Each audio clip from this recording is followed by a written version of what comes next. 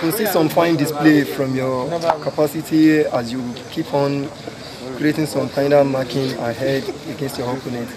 So can you tell us how you have been doing this thing fantastically?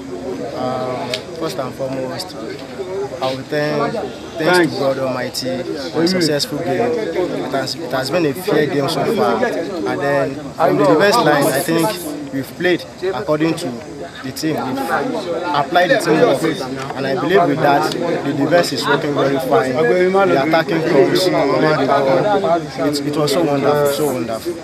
In the Songo Divisional Coaches League of which Sparrow FC is performing in, we can see some kind of flopping of which that leads you guys being ahead from the point you lost. But glory be to God, we can see that you are back in the Super 8. So please, what can you tell us about the matches?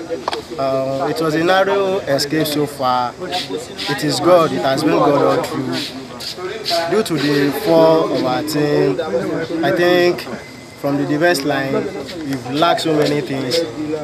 Maybe because of the injuries the defensive line are having. But thanks to God, we made it all through. So please, what can you tell the fans of Sparrow Football Club to be expecting away from you guys and in the Super 8? We are able to play very fine, and then at the Super 4, we give them the best. We are ready to put all our best so that we'll be the winner. We triumph and be the winner so that we'll be the one to carry the champion of SDLC. And I pray with that. Thanks for being